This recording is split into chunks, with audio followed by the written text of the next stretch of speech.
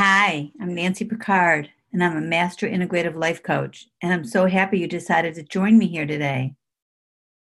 And I'm honored to act as your guide to discuss the science behind happiness and how it can improve your life. I'm motivated to help you achieve better health and wellness by unlocking the secrets behind being happy every day. If you have any questions at any time, just send me an email at nancy@nancypicardlifecoach.com. So the dictionary defines happiness as the state of being happy, which sounds obvious but ambiguous. Other definitions include good fortune, a state of well-being and contentment, a pleasurable or satisfying experience. Still, none of these explain what happiness actually is. The field of psychology describes happiness as the experience of frequent positive emotions, such as joy, interest, pride, and infrequent negative emotions such as sadness, anxiety, stress, and anger. So now we're getting a little closer. To get a little bit more specific, I'm going to go with the following definition. Happiness is the appreciation of life, moments of pleasure, but overall it has to do with the positive experience of emotions. So let's dig a little bit deeper. In a TED Talk by Dan Gilbert, he used an example he provided comparing happiness levels in lottery winners compared to quadriplegic patients, and the results were really surprising. He found that after 1 year of living with change, both groups leveled out at the same level of happiness. This is really surprising because we all imagine how much happier we'd be if we won the lottery. But it turns out that this is just a trick the brain plays on us. Gilbert talks about studies which found that after 3 months, even major life trauma, with a few exceptions, has no impact on happiness. That's an interesting fact to consider. Gilbert also explains that we're equipped with a non-conscious cognitive process that helps us change our views of the world. So again, let's go a little deeper. The frontal lobe is the part of the brain located directly behind the forehead and is responsible for behavior, learning, personality, and voluntary movement. This is the part of the brain that separates humans from other animals. The prefrontal cortex is located in the frontal lobe, and Gilbert explains this part of the brain as an experience simulator that allows us to imagine experiences without having to have them. No other animal has this ability. So according to Gilbert, the brain generates 2 types of happiness, natural and synthetic. He defines natural happiness as the result of getting something we wanted, and synthetic happiness as what we make when we don't get what we wanted. What he's saying is that it's possible to create your own happiness. However, our society has strong beliefs that synthetic happiness is inferior to natural happiness. So I want to talk about why that's wrong.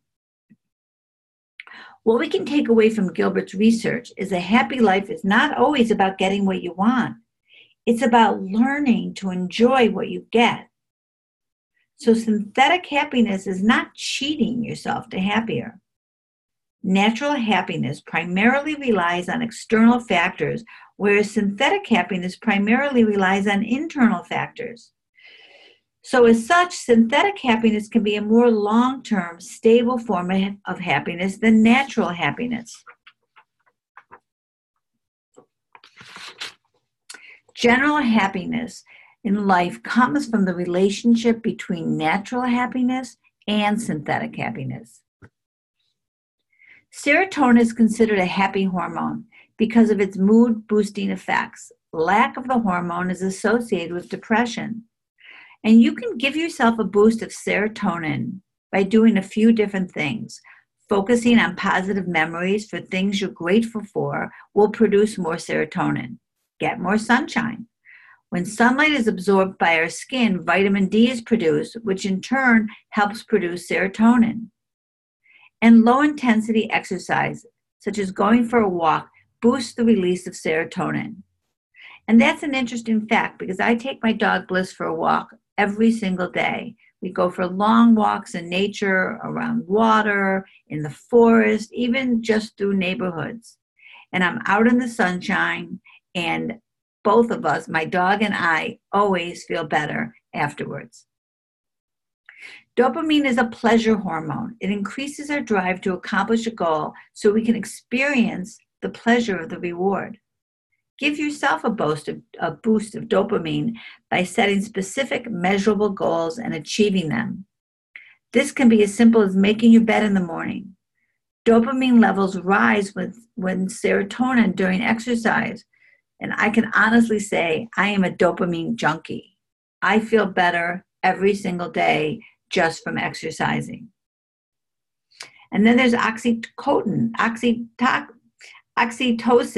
which is the love hormone and is released upon physical contact.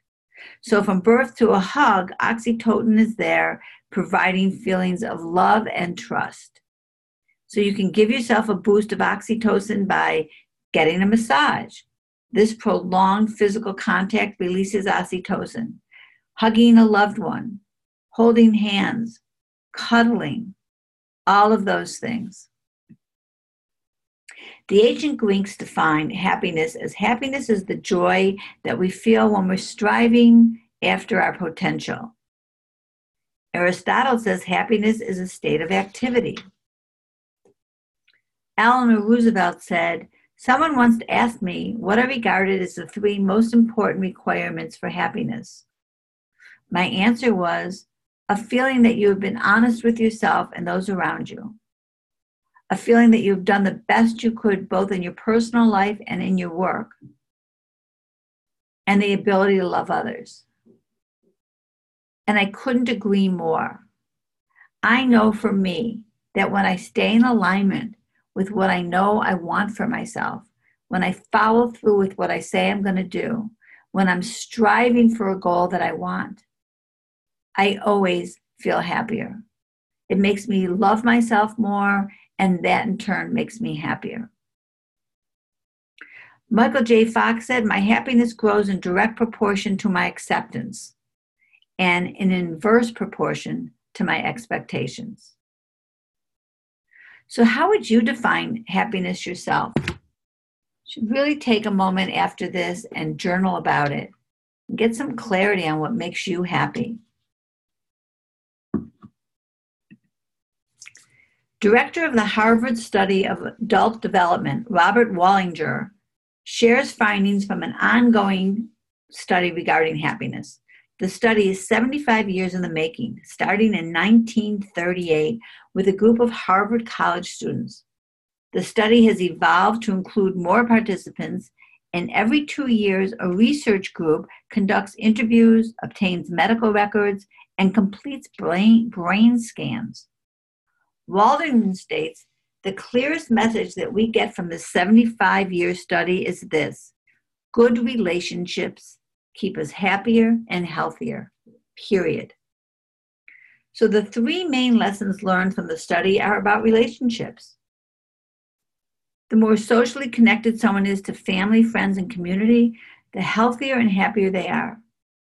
People who are isolated suffer from poor health and are less happy. The next lesson learned is regarding the quality of relationships. Someone can be in a crowd and still lonely. So the number of friends someone has doesn't indicate whether or not they're happy, but having close relationships and close connections does. The final lesson learned is that good relationships don't just protect our bodies, they protect our brains too. The study found that when participants had others to lean on and continually developed close relationships, these individuals experienced more overall happiness. So we know the importance of having good relationships to be happy, but how do we develop and sustain good relationships? This can be as simple as replacing screen time with face-to-face time with the people you care about or are cultivating new relationships with. Or have long conversations with people that you are close to when you can't get together. Liven up a relationship by doing something new together. Reestablish date night or start a weekly game night with friends. Reach out to a family member you've lost touch with. Try joining a group of like-minded individuals. Websites such as Meetup are great meeting places for meeting new people. Maybe you want to join a walking group or learn a new skill. Whatever you're interested in, simply type it in the subject line and you'll find meetups nearby. And dating sites now have BFF choices where you can find a friend.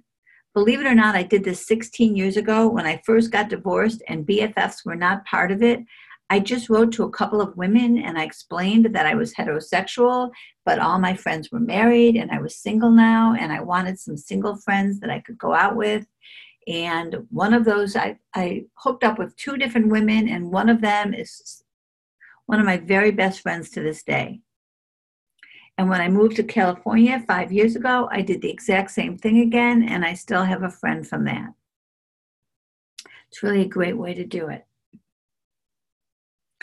So gratitude is a great way to foster a happier disposition. Robert Emmons, PhD, has been coined the world's leading scientific expert on gratitude. His research findings show that people who regularly practice gratitude report experiencing more joy, pleasure, optimism, happiness, and higher levels of positive emotions.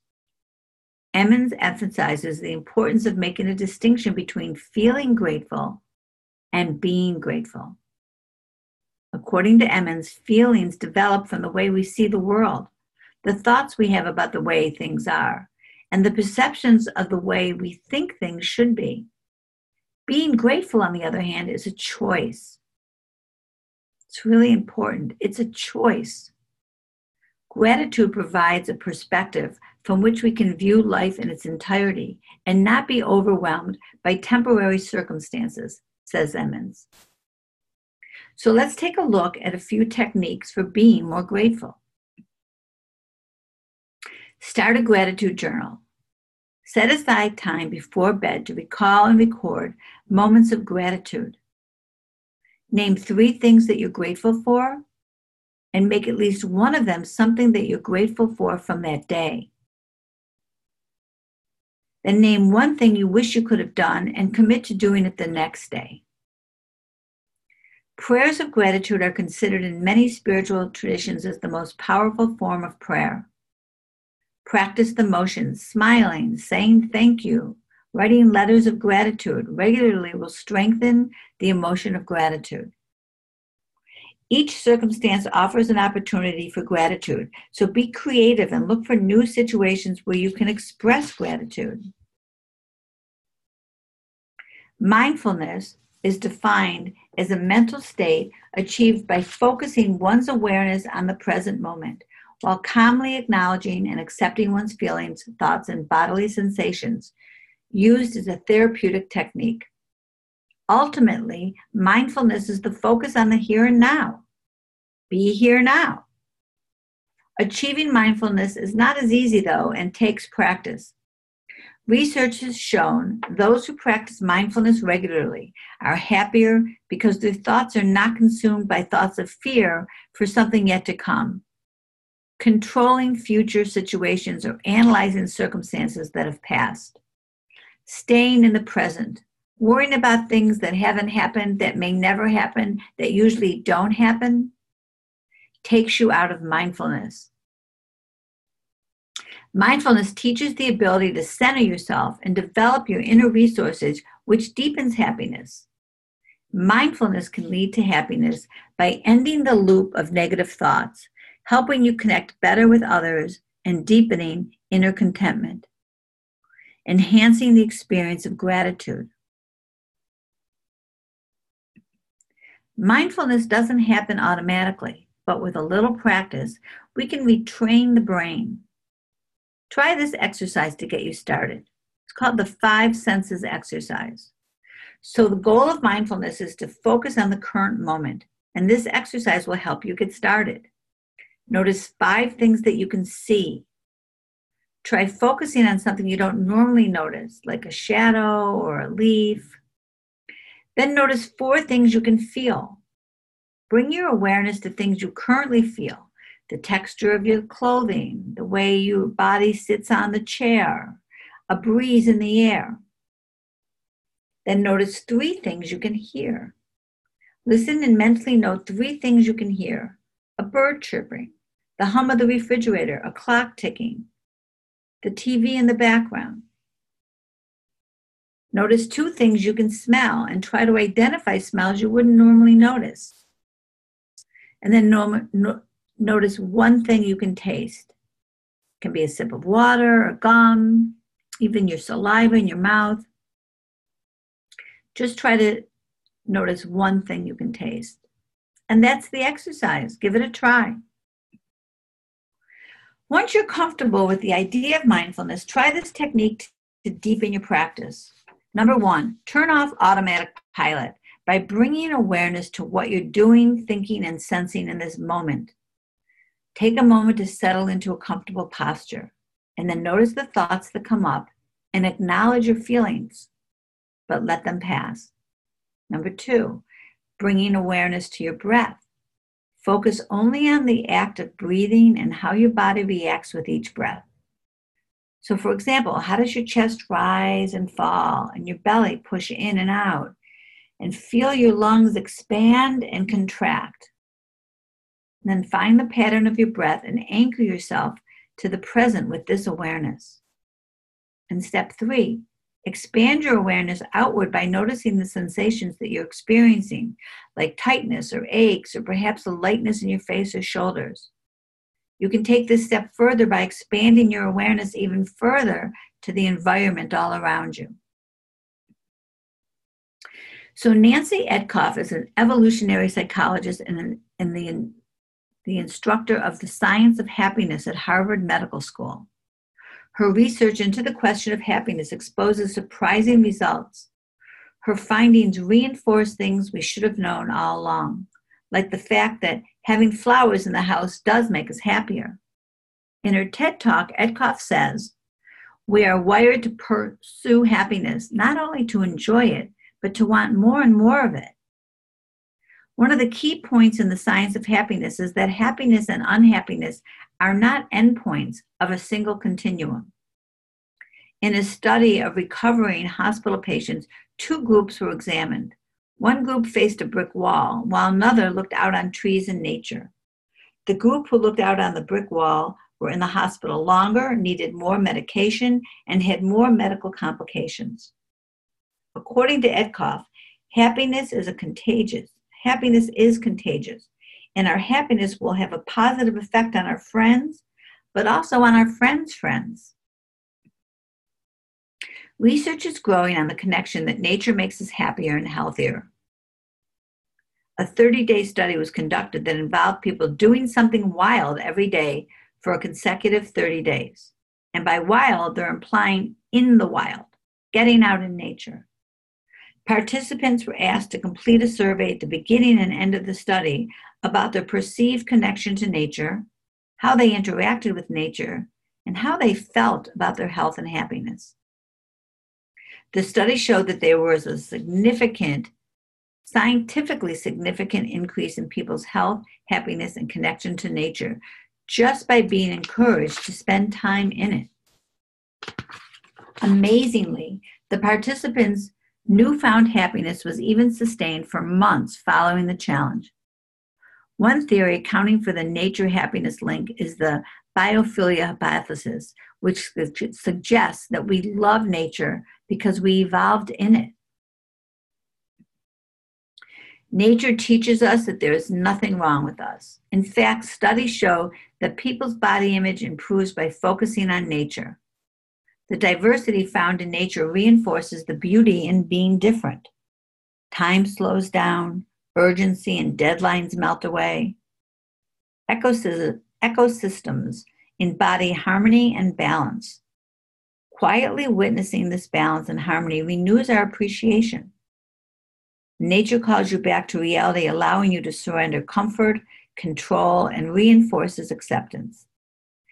And as we remove the chaotic noises of society and place them with sounds of nature, we become calmer.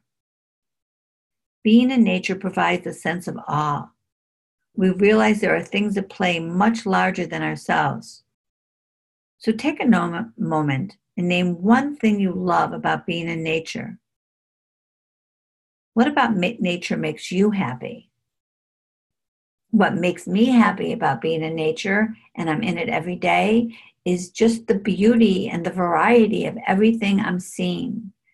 The fall trees or the wildflowers. It's like every season, it's beautiful. The blue skies, the white clouds, the water, the rivers, the oceans, the mountains. I love it all. And I feel good in all kinds of nature and in every season.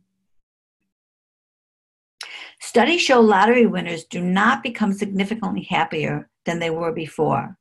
Extremely rich people are not significantly happier than others either. Researchers found that possessing wealth and material goods does not lead to happiness. Giving them away actually does. Studies of people who practice volunteering have shown that they have better psychological and mental health and increased longevity. Another study showed donating money or spending money on experiences rather than material goods is positively correlated with happiness. By being more generous and altruistic, happiness increases with the amount of money you give to people in need by volunteering or spending more time with helping others. Here's a list of different ways to give back without spending money. You can volunteer for a cause you care about. You can cook for those in need. You can give blood. You can become a mentor. You can spend time with a loved one or a friend who is ill. You can assist seniors in need. You can lift a soldier's spirits. You can help build a house. You can share your skills. You can go out and pick up trash. Of course, there are many, many others. You can just get creative with it. So here are my final tips that are proven techniques to cultivate more happiness. Savor the moment. Take control of your time. Act happy. Dance. Exercise. Make time for sleep. Give time and attention to close relationships. Be mindful. Express gratitude. And give more.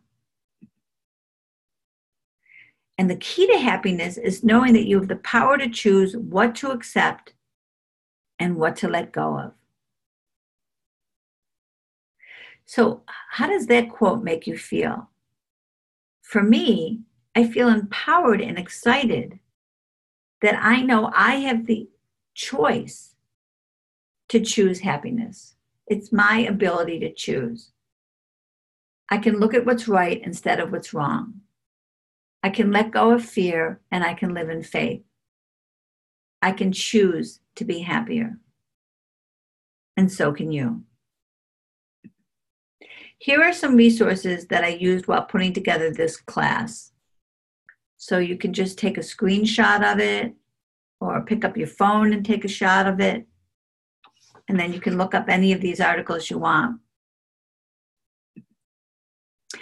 So that was a great event for me. I feel better just having talked to you about it. And thanks for sharing it with me.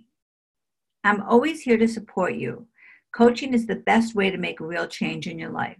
And of all the things successful people do, working with a coach is at the top of the list. I help my clients clarify their goals, work through their fears and disempowering beliefs, set realistic and achievable action steps, and help them live and maintain the values they set for themselves. I will be your accountability partner and help you stay focused on the path to your dreams. And I have a special offer that I give at the end of my webinars. 1 discovery call and 2 one-on-one private coaching calls, all for the price of 1. All you have to do is go on my website and sign up for a session and write that you took this webinar on your appointment. Just name the webinar. And I look forward to working with you. So I hope you take advantage of this offer, and I promise you that you will feel better about yourself, you will have more direction, and you will have specific tools to help you create the life that you desire. So thank you so much, and I hope you enjoy the rest of your day. And thanks for coming here.